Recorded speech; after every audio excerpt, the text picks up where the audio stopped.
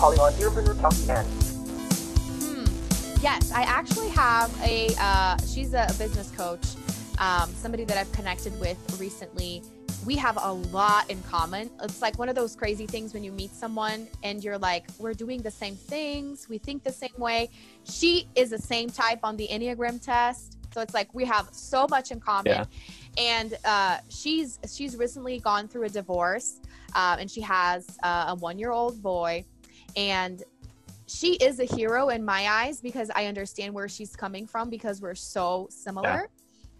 And she's just really doing what she loves, figuring out what she loves regardless of what people think, which is part of my message too, is not caring so much about what other things, especially as women, we tend to like rely on other people's opinions a lot.